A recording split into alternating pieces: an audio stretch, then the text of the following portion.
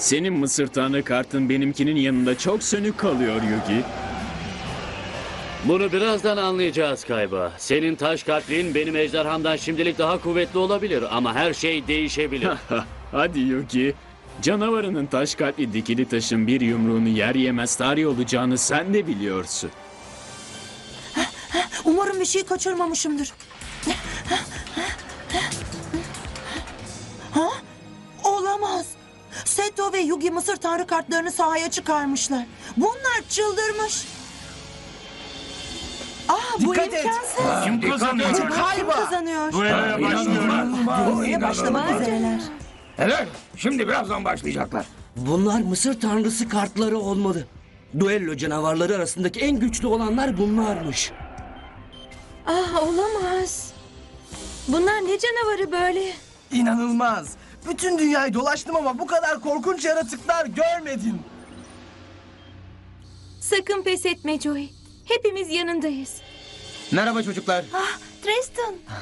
Sonunda başardık. Joey için yardım gönderiyorlar. Teşekkür ederim Tristan. Hey, sorun değil dostum. Seni gerçek bir hastaneye götürüyoruz. Aman tanrım. Çocuklar şuraya bakın. Bir dakika. Bunlar şu ünlü Mısır Tanrısı kartlarından ikisi değil mi? Korkarım birazdan birbirlerine girecekler. Dilerim Yugi daha güçlü çıkar. Umarım.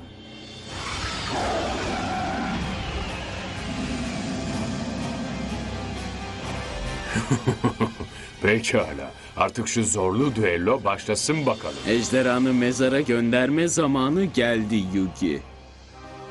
Son hamlende elinde sadece 2 kart kalmıştı. Bu demektir ki ejderhanın sadece 2000 saldırı puanı var. Yani taş kalpli dikili taşın gücünün yarısı kadar. Senin sözde Mısır Tanrı kartın benimkinin karşısında çok güçsüz. Slifer ejderhamın özel yeteneğini çok hafife alıyorsun Kaiba. Bakalım benimki senin Mısır Tanrısı kartını korkunç güçlü ikinci ağzıyla zayıflatırken ne düşüneceksin? Slifer, özel yeteneğini göster şimdi. Bir dahaki sefer ejderhamın önünde vaaz vermeden önce iyi düşün.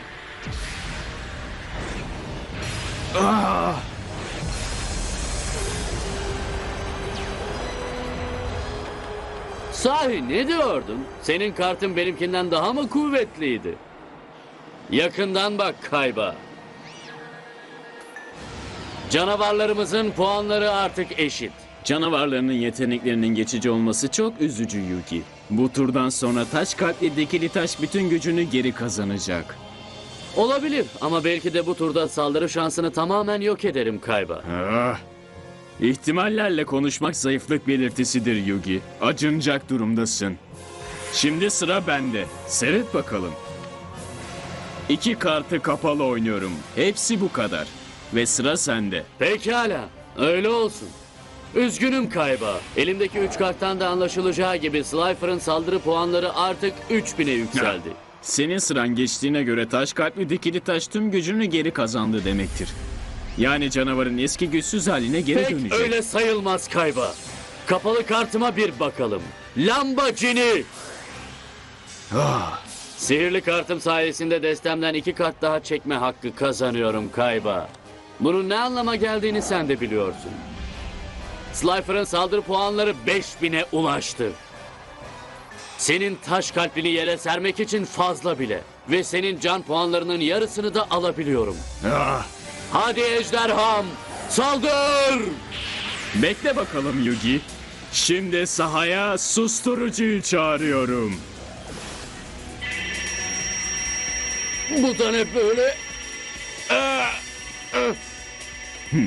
Susturucu kartım ejderhanı korkunç çığlığıyla sağır etti Yugi. Canavarın sağır olduğu için artık emirlerini duyamaz. Korkarım saldırı planın suya düştü. İyi denemeydi Yugi. Şimdi destemden bir kart daha çekiyorum. Şimdi hamleni bitir ki sıra bana gelsin. Mısır Tanrısı kartım hala seninkinden daha güçlü. Bu doğru olabilir. Ama unutma ki sağda hala kapalı bir kartım var Yugi. Doğru söylüyor. Ve eğer düşündüğüm gibi ise Slifer'ın saldırı puanlarını onu yok edecek kadar düşürebilir. Ne yapmalıyım? Taş kalpli dikili taşın sabrı tükeniyor Yugi. Artık bitir şu hamleni. Pekala. 2 kapalı kart oynayarak hamlemi bitiriyorum. Şimdi bana istediğin gibi saldır. Aklında ne var acaba? Canavarı tam olarak 2000 puan daha kaybetti. Sorun nedir Kaiba? Kapalı kartlarından mı korktun? Saldır ona Yugi'nin Kaiba. aklında bir numara var. Hemen saldırmalı. Saldır. Sıra benim. 1 dakika Kaiba. Kapalı kartımı harekete geçiriyorum. Yıkım kartı. Şimdi ikimiz de elimizdeki tüm kartlardan vazgeçmeliyiz. Dahası da var. Kartları yeniden çekeceğiz. Aynı sayıda. Anlaştık. Peki şimdi ne yapıyor? Elindeki kart sayısı değişmediği için canavarının saldırı puanı aynı kalıyor. Şimdi de tuzak kartımı oynuyorum. Hain melek.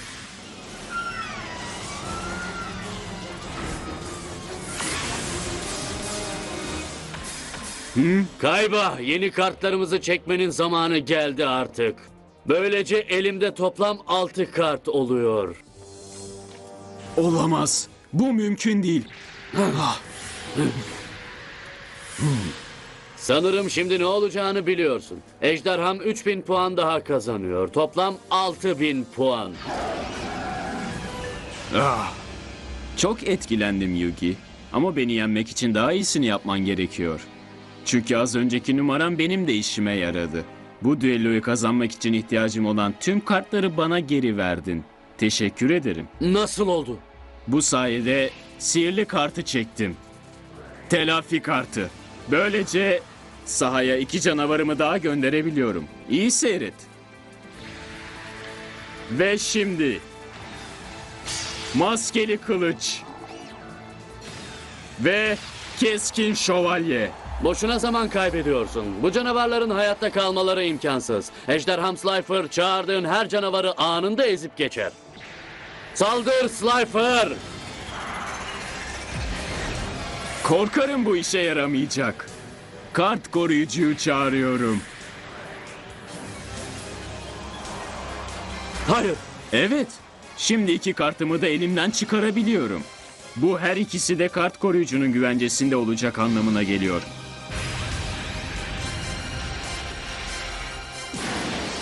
Hiç etkilenmedim. Hala işe yaramayacak kadar güçsüzler. Sen öyle san.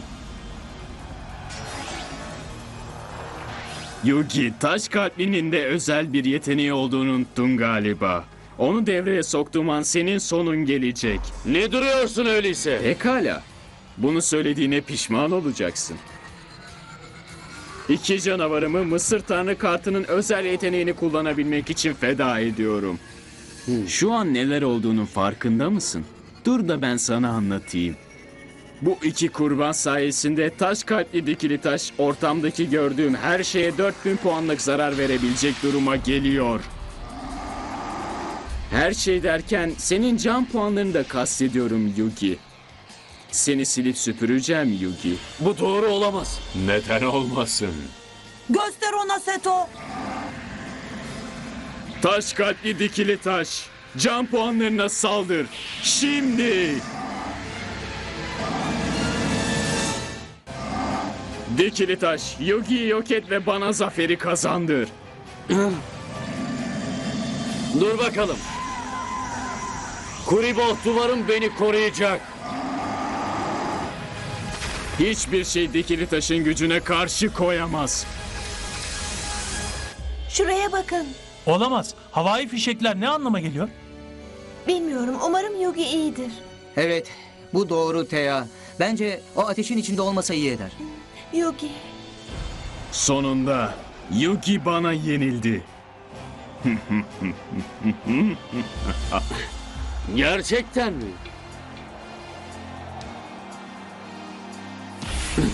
Yugi, ama nasıl? Sorun nedir Kaiba? Bir yere gittiğimi mi sandın? Kuribo'nun can puanlarımı koruyacağını söylemiştim sana. Kuribo, sensiz bu düelloyu kaybederdim, sağ ol. Benimle dalga geçtin. Bu gülünç Kuribo ile dikili taşın gücüne karşı koymaya nasıl cüret edersin? Daha bitmedi Yugi. ama çok az kaldı. Kapalı bir kart daha oynuyorum. Şimdi sıra senin oluyor. Harika. Benim sıram geldi. Üzgünüm Kaiba. Çektiğim kart sayesinde ejderhamın puanları yine 6000'e yükseliyor. Slifer, taş kalpliği yok et.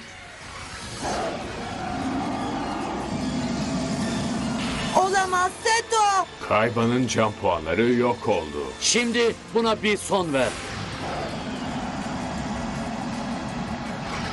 Seni hayal kırıklığına uğrattığım için üzgünüm Yugi. Hı? Tuzak kartımı harekete geçirdin. Adı güç dengesi. Bu da ne böyle? Kaiba, neler oluyor? Ha! Güç dengesi sayesinde elindeki kartların yarısını bırakmak zorundasın Yugi. Olamaz. Ne yazık ki bu doğru. 3 kart kaybettiğin için ejderhanın puanları 3000'e düşüyor. Hadi devam et. Bütün günümü burada geçiremem. 3 kart at bakalım. Öyle olsun Kaiba. Kural gereği benim de 3 kart daha almam gerekiyor. Görünüşe bakılırsa benim dikili taşım senin ejderhandan daha güçlü oldu Yugi. Bu iyiliğinin altında kalmamalıyım. O halde dikili taş, git ve Yugi'ye gerçek gücünü göster. Bir dakika Kaiba. Slifer'ın bir yere gittiği yok. Her şeyi tersine çevirecek sihirli bir kartım var. Nekromansi kartımı çağırıyorum. Seyret.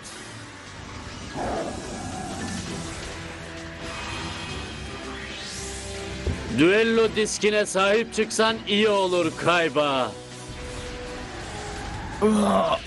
Bu da nedir? Keskin şövalye. Maskeli kılıç. Neler oluyor? Neden bütün canavarlarım sahaya dönüyorlar? Nekromansi onları mezarlarından çıkardı Kaiba. Hepsi saldırı modunda geri dönüyor. Yugi, neden sana saldıracak canavarları geri çağırarak vakit kaybediyorsun? Sorduğuna sevindim Kaiba. Kartımın bir yan etkisi var ne yazık ki. Eğer bu canavarlardan biri zarar görürse, Nekromansim geriye kalan canavarlarını her birinden 600 puan alarak zayıflatacak. Canavarlar senin tarafında yer aldıkları için ejderhamın özel yeteneği harekete geçti. Işık topu gönder.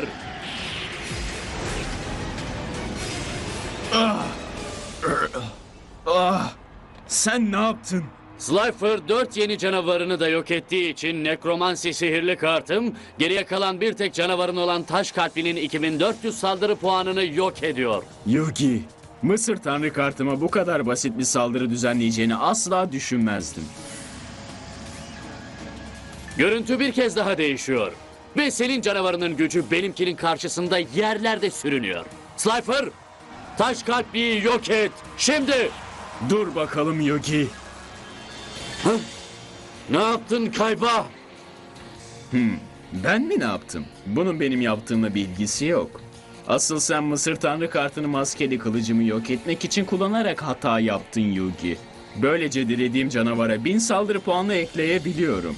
İstediğim her canavara. Bunun için dikili taşı seçiyorum. Sayende taş kalplinin saldırı puanlarını arttırdım. Dikili taş, ejderhasını yok et.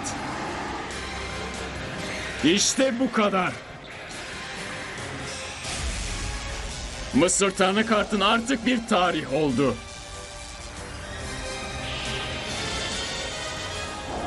Ne? Ejderhan tamamen yok olmalıydı. Eğer ben taş kalplinin saldırmasını durdurmasaydım söylediğin gibi olacaktı. Ben de sana Mısır Tanrı kartımı senin kartlarından koruma şansı verdiğin için teşekkür ederim. Bu senin oynadığın bir tuzak kartı sayesinde mümkün oldu Kaiba. Sen güç dengesi kartını harekete geçirince 3 kartımı mezara koymak zorunda kalmıştım. Bunu da tanıdın mı? Elektromanyetik kaplumbağa ismiyle tanınan çok yararlı bir karttır. Çok özel bir yeteneği var. Bu canavar mezara gönderildiği zaman geride kalanlardan birinde küçük bir elektrot bırakıyor. Bu seferki Slifer olacak. Bu sayede Dikilitaş'la karşılaşmadan önce Slifer'ın durmasını sağladı yani. Görüyorum ki ev ödevini yapmışsın Kaiba. Şimdi bu kartı kapalı oynuyorum. Harikaydı. Gördün mü? Evet. Çok gördün iyiydi. mü? Muhteşemdi. Muhteşem. Hiçbir Göster Mısır ona Tanrısı Kaiba. kartı yenilmiyor. Evet. Bu muhteşem bir düello oluyor.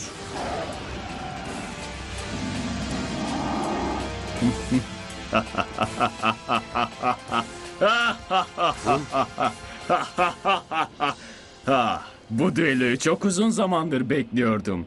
Aklım ve gücün zirvesinde yapılan bir düello bu. Yugi ile her düello yapışımda limitlerim zorlanıyor ve her şekilde bana meydan okuyor.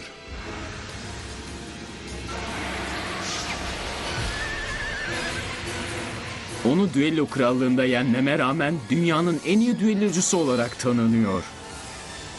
Olamaz. Ama bu unvan benim olmalı. Savaş kenti turnuvasını kazanır kazanmaz unvanı geri alacağım. Yugi'nin şöhretinin benim Mısır Tanrı kartımın elinde yok olması an meselesi. Ve bu hemen olacak. Pekala Yugi, sıra bende. Hazır mısın? Hı? Elinde bir tek kartın olduğuna göre ejderhanın sadece 1000 saldırı puanı var demektir. Öyle değil mi Yugi? Bakalım şimdi kaçabilecek misin? Dünyaya senden daha üstün olduğumu göstermenin zamanı geldi. Hadi Dikilitaş, ejderhasını kader yumruğunla yok et. Bil bakalım ne oldu? Sihirli takas kartım devreye girdi. Şimdi elimdeki bütün kartları bırakıp yerine tek bir kart alabiliyorum Kaiba. Eğer sihirli bir kart seçebilirsem kartı hemen oynayabiliyorum.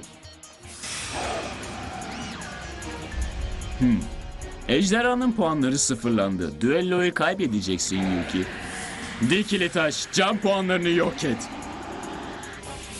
Buraya kadar.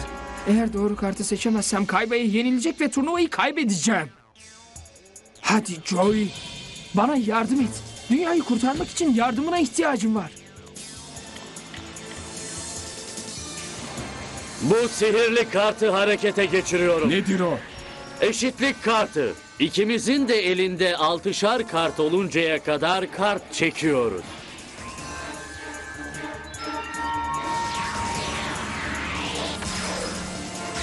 Olamaz. Böylece Mısır Tanrı kartı tekrar güç kazanacak. Bu doğru. Ejderhamın şimdi 6000 saldırı puanı var. Bu düelloyu kaybetmek üzeresin Kaiba. Dur bakalım. Sonuncu tuzak kartımı kullanıyorum. Can alıcı. Mısır Tanrı kartının tam 2000 puanını alıyor.